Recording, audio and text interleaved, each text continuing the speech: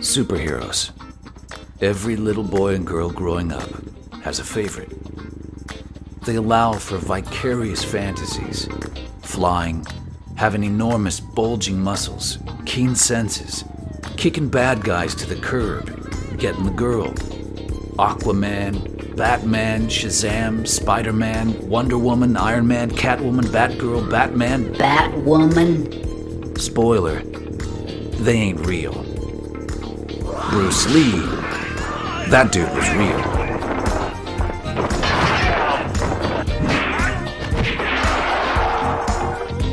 When I was growing up, every kid I knew tried to emulate Bruce Lee. The punches, the kicks, the pants-crapping kiai. We made our own nunchucks and whipped them around with lightning speed. Somebody always got hurt. My first memory of Bruce Lee was the 1973 classic, Enter the Dragon. It was my friend's birthday, and his mom took a bunch of us kids for a Bruce Lee film festival. I was 11 years old. It was rated R. Hell yeah. Fast forward to 2000 and the release of Bruce Lee G.O.D. It's a Japanese docudrama using original footage from Bruce Lee's Game of Death, interviews, and recreation scenes of Bruce and his life during that era. My friend Endo-san scored the music for that movie. Oh, there he is. Let's hear his story. Oh, you nut! You got nunchucks too? I love it. どうもこんにちは。こんにちは. This is Endo-san. Good to see you again. 久しぶり. 久しぶりです。 How you been? 元気でした? 元気元気。 Dude, what's with all the shoes? Oh wait. I didn't take my shoes off. Do I have to take my shoes off? Oh, すごい. Nice. これに履き替える? Yeah, put them on. What size shoe do you wear? I'm just thinking, if you pass away, if these shoes fit me, ちょうだい?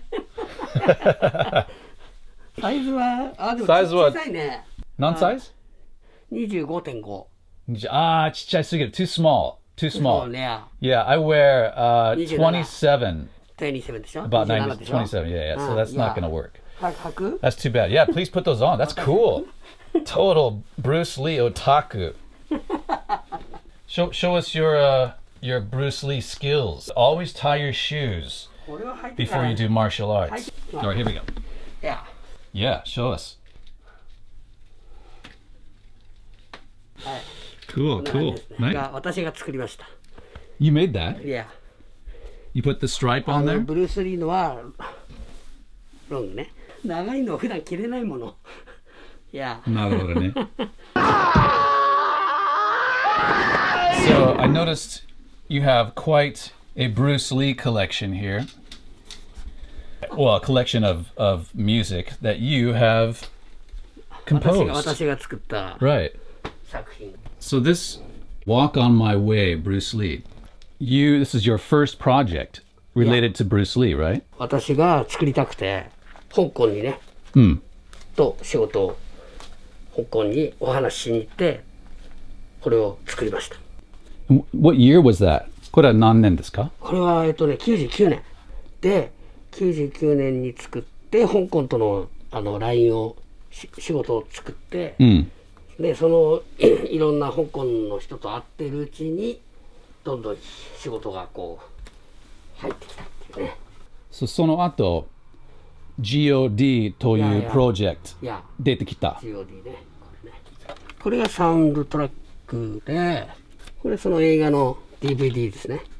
So this was released in 2000 and it's a Japanese production. Yeah. And you are the composer for all of the tracks. Yeah. そう。 That's cool. Can you play some of the music? その曲? いい? Okay.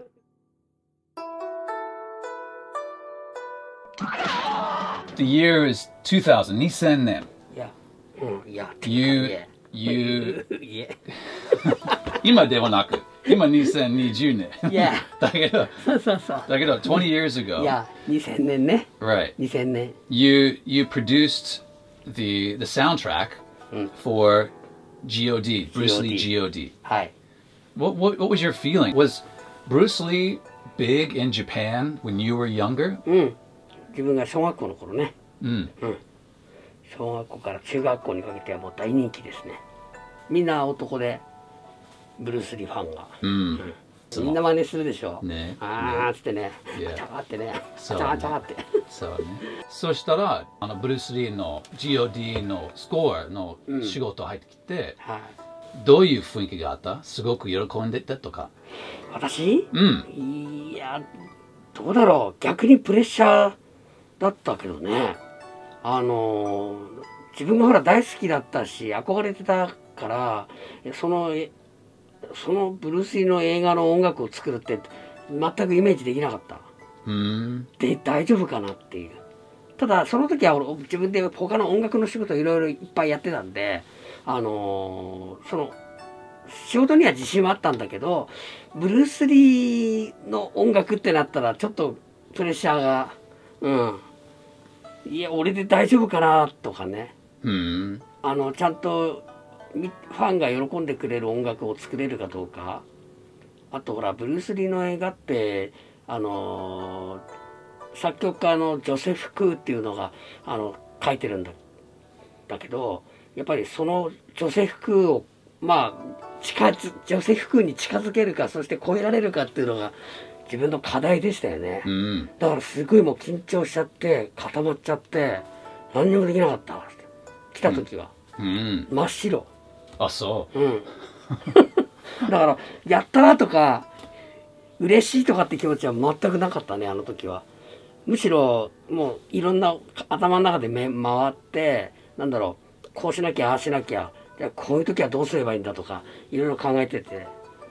だからあの時ね、音楽と効果音も一緒に受けたんですよ。パンチやキック、格闘の音楽ね、サウンドエフェクト、それも一緒に音楽と一緒に受けたんで、同時進行でもう大変でしたよね。ゼロからのフィルムしかないので、そうか。そこに音楽と効果音とでセリフはまた別ね。はい。でもサウンドエフェクトはオリジナルサウンドエフェクトとかキアイのそれもらったね。それはもらった。なるほど。香港から。で効果音の殴るバシッとかボンとかボコってやつは自分が効果音集からうわすごい。作った。全部作ったの。グの擦れ音全部した。全部。わあ、that's impressive。大変だったよ。しかもあの頃はねビデオでしかなかったんだよ、自分が。いわゆるなんて言うんだろう、シンクロじゃなくてアナログ。効果音の映画と合わせてパンってやって効果音が流れる、ムービー流れるでこう同時に。I don't remember you having this huge shoes collection. When did this start? Is this a cry for help? いつからこの靴コレクション始まった？ 2年前ぐらい。2年前？はい、いや。そう、急に、まあ、靴の興味があるですから、いっぱい買った。そう。突然ハマったね。突然ハマって、買い始めたらもう、こんなになっちゃって。すごい。100足あります。More than 100 pairs? You are crazy, man. Do you have a favorite pair? 一番好きなペアはどっち？これかな。Y3. Those are nice. いいね。What's that designer's name? Y3 yeah. Yoji Yamamoto? そう。高いのよ。高そう。5万円。Are you serious? $500 Yeah. for one pair? Yeah. I mean, those are cool shoes, don't get me wrong, but 違いですね。すごい. But I think these are my favorite from what I can see in here. Those are total Bruce Lee. Nice. So how long did it take from the beginning of the project to when you were, okay, I'm finished? How long was that period? 2ヶ月ぐらい。2ヶ月? That's pretty quick. 早いじゃない？めっちゃもう短かった。その中で音楽と効果音と全部作らなきゃいけない。だからね、あの時はね、仕事としてやっぱり受けてたから、ファンという気持ちは全くなくて、ビジネスとして受けてて、納期この日にもう MA するから、マスターあげるからっていうのでもう必死。わ1週間寝てないかなあの時。あ、やっぱりね。うん。Oh man, you got a gun collection too? Dude. Yeah, gun 大好き。Dude, 大好き。So have you ever... まあ小学校の頃からの夢ですね。本当に？うん、モデルガンはね。Model gun. So in Japan, you can't have a real gun. So these are all model guns. These are non-shooting guns, but they look like the real thing. They're replicas. Oh, dude. Oh my God. Look, it's an arsenal. You are crazy, man. Look at this. Nah. Oh, my son would absolutely love this. I had no idea you had this kind of collection. Wow. Crossbow too. それはね、おもちゃ。This is like that's like a SWAT rifle. Holy moly. これが大好きだよ。 Wow. ね。 Don't point it at me for Christ's sake.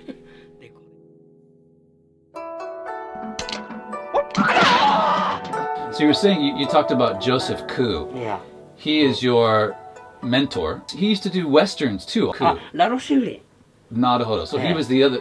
Lalo Schifrin was the composer for some other Bruce Lee movies. クリント・イーストウッドも作ってたし、でその「燃えドラゴン」もラロシフリンが受けて、ね、めちゃくちゃ2つ似てるのよ曲が。なるほどね。聞いたらすぐわかるっていうぐらい。Of those two composers, do you have a favorite? やっぱジョセフ・クーだね。ブルース・リーの他の3作品、主演の映画3作品も3本ともジョセフ・クーが書いてて、だからそれもあるから G.O.D の音楽作る時にプレッシャーですよ。ジョセフ・クーを超えられるのかって、無理だな俺にはっていう。The Masters ね。でも作るしかないやって。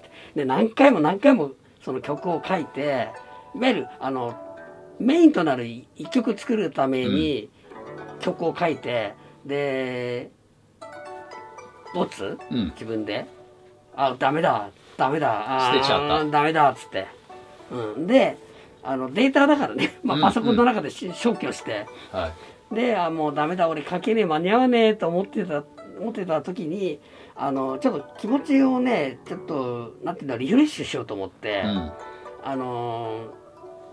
全くその仕事を忘れてリフレッシュしながら歩いてる時だったかな。その時に浮かんだんですよメロディーが。だから何も考えてないで浮かんだ。それぞれ Don't think feel 考えるな感じるんだっていうのがそこに生きた感じがしましたね。 Don't think feel. そう。 You had to channel that energy. Nice. Interesting. あ、これだと思った。これならいけると思ってそこから一曲できたから、その後はトントントントン。 Interesting. So 急にそういうインスピレーションがあった。そう浮かんだので、あれがなかったらどうなってたんだろうっていうね。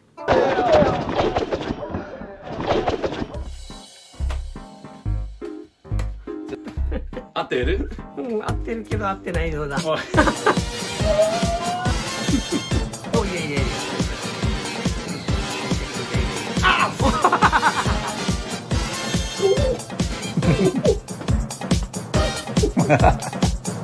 I'm curious about the process of composing music scoring music for a movie. What is the process? Do you see the movie first, or do you write the music and then you adjust it to the movie?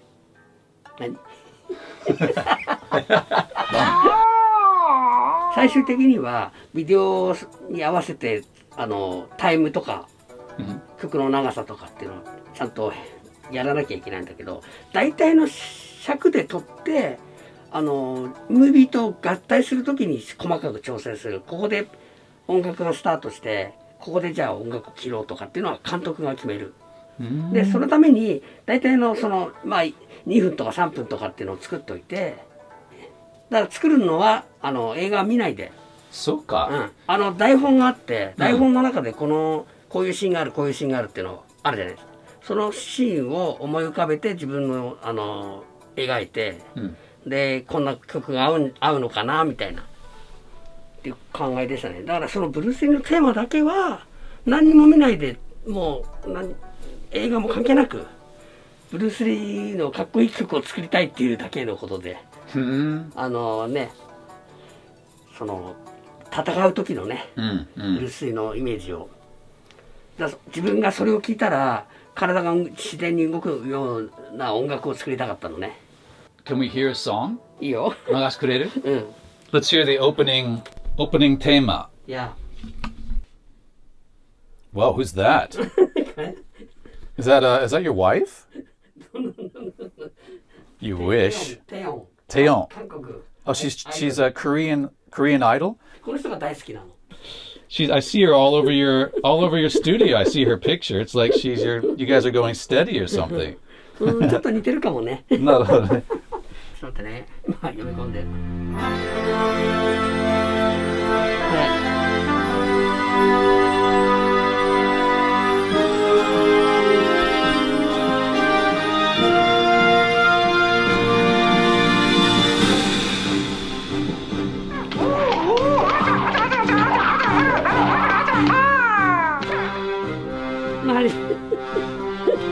This is the title track.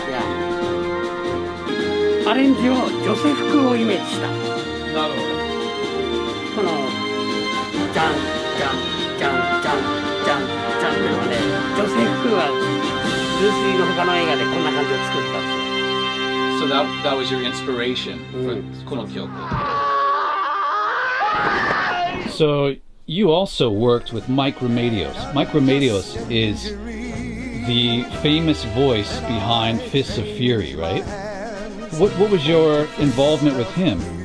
世界に流れてるブルース・リーの映画の中で日本だけマイク・レメディオスが歌ってる。日本だけなんですよ。そう。で、それで日本人はやっぱり英語の歌に憧れるっていうかね、多分そうだと思うんだけど、で、そこから多分英語を歌わせたんじゃないかなと思ってね、英語の主題歌を作ったんじゃないかなって。で、その映画を見て、そのブルース・リーもかっこよかったんだけど、私はね、やっぱりそのマイク・レメディオスの歌に惚れ込んじゃって、誰この人みたいな。香港でブルース・リーの CD を作るにあたって、香港でいろいろ人と会ってる時に、マイク・レメディオス知ってるよ、友人だよっていうことを教えてもらったんですよ。マイク・レメディオス実際に見つかったみたいなその30年ぐらい前を再現したいと思って、マイクさんを呼んで香港でレコーディングしようというアイデアが浮かんでね、それで香港でレコーディング、その人に頼んでマイク・レメディオスさんをブッキングしてもらって香港でレコーディングしましたね。その時はもう感動ですよ。本当。レコーディングしてるんですよ、マイク・レメディオスを。なんだろうね、気持ちはもう言葉出ない。しかも自分が偉そうにディレクターですから違うって、そう違うコーディングした時の。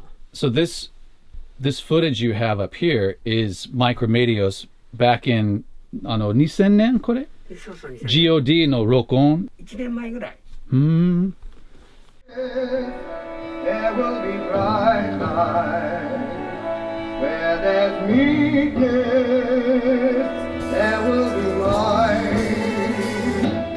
and when men joy, there will be new life. That's the dragon's way, the way of life. He's got a beautiful, powerful voice. 日本のドラゴンの道ね。ね。ザワイオブザドラゴン。Yeah. This Memory of Dragon Super CD box.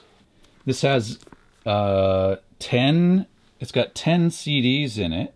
All of these CDs here are in the Super CD box, and you're selling these, right? Amazon only.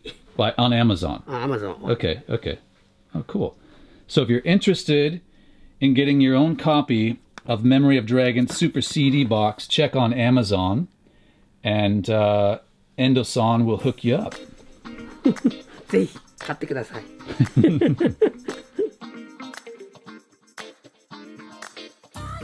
So, it's November 27th. It's Bruce Lee's birthday. If he were living, he would be 80 years old today. And I brought a little something to surprise Endo-san with. Endo-san, I got a surprise. So don't look yet, don't look yet. So Bruce Lee said, the key to immortality is first living a life worth remembering. So in keeping with that mantra, we're gonna remember eating this cake. Oh, happy birthday! Oh, this is awesome. これって初めて見たよ。 Hate to do this to you, これ Bruce. 切るのはちょっと私には無理かな。はい、顔残す。顔を切っちゃうっていうのも面白いけどね。 That's sacrilege. Don't hold this against us, Bruce. ほら、これ割れちゃったよ。これなんかすごい硬いな。 What a shame. Endo-san gets the head. そうですね。大丈夫、大丈夫、大丈夫。 How does Bruce taste? あ、そうな。What you got left there, Endo-san? 食べれない。これ食べたら殺されるな。Good. So, Endo-san, thank you so much for taking your time to tell us your incredible story. It was really interesting, and I have had a great time hanging out with you and talking everything Bruce. Appreciate it. こちらこそありがとう。 If you're interested in this kind of content, be sure and subscribe to the channel. And if you'd like to support the channel, you could always buy me a cup of coffee, and maybe I'll take Endo-san out for coffee. You drink coffee? Yeah. Okay. See you on the next video.